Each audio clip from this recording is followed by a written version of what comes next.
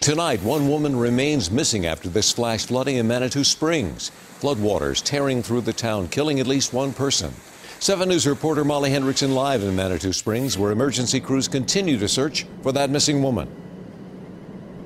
Yeah, and we spoke to crews today, and they say that they believe that the report is credible, that somebody saw that woman clinging to a tree, and the next minute they saw her washed away under a bridge. They continue their search here. They are planning to search areas, but a lot of these places are having to wait because just check out this mud. They literally have to come through here, and you can see how thick it is. Right now they say it's just too wet and too soppy here to really search some of these areas, but they will continue their search starting tomorrow. Today they searched all the way to the edge of the city limit. Now, in the meantime, efforts here to clean things up continue. There have been bucket brigades. There have been countless volunteers here just donating their time shoveling mud and cleaning up the debris.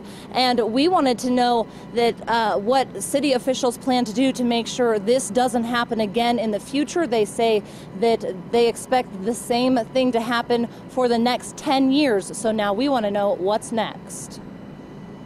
Everywhere you look, there is mud, destruction, parts of people's lives. This was supposed to be my retirement. Like Donna Ford, floodwaters wiped out the bottom of her business. This just all came down. Taking everything she's built with it. My mother-in-law has flood insurance. I don't. Steep canyons combined with the Waldo burn scar have created the perfect storm, literally. It's hard for us to get heavy equipment in there to do any kind of grooving or cutting to create channels that we can channel the water and or catch debris. Not to mention the culvert was designed in 2001 before the Waldo fire, before the vegetation was burned away. We would have to have an inlet the size of the base of Williams Canyon, which is a very large culvert.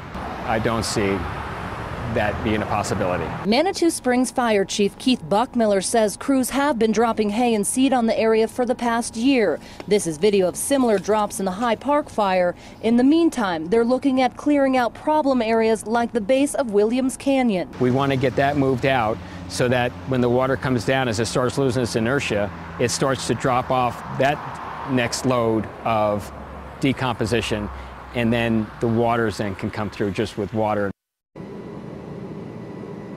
And back here live, you can see that people were prepared. They still have sandbags lined out, but they say that when that water came through, it was just one more thing that was swept away in the floodwaters. Now, we spoke to a city councilwoman. She says they don't have plans to take up the issue this week, but she does expect that the police chief will be making an appearance at their meeting this week, and they will be discussing what's next as they move forward and continue to dig out. Reporting live in Manitou Springs, Molly Hendrickson, 7 News.